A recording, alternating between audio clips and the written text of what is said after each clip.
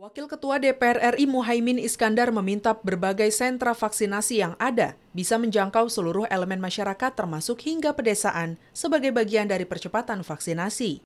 Dalam rangkaian kunjungan kerja ke Jawa Barat, Muhaimin mengatakan program vaksinasi nasional tidak bisa hanya mengandalkan pemerintah, melainkan perlu peran dan kesadaran semua elemen masyarakat karena vaksinasi menjadi salah satu upaya pemutus penyebaran virus corona. Jika program vaksinasi nasional tidak bisa menjangkau seluruh kalangan masyarakat, pandemi COVID-19 bisa semakin lama.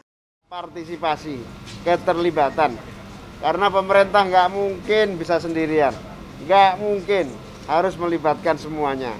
Dan cara melibatkan semuanya adalah tidak satu arah, tetapi semua dua arah. Wakil Ketua DPR RI Muhaimin Iskandar menambahkan, untuk menyukseskan program vaksinasi nasional, pemerintah perlu memaksimalkan fasilitas layanan vaksinasi agar menarik minat masyarakat untuk mengikuti vaksinasi. Dengan begitu, vaksinasi nasional bisa selesai dengan cepat dan herd immunity bisa terbentuk. Pemerintah memberikan fasilitas, keterlibatan masyarakat menjadi penting. Terima kasih kepada yang terus berinisiatif. Di sisi yang lain, masyarakat harus punya inisiatif. Pimpinan-pimpinan, tokoh-tokoh harus punya inisiatif menggerakkan vaksinasi. Hingga 15 Juli 2021, jumlah masyarakat yang sudah divaksinasi COVID-19 dosis kedua mencapai 15.810.099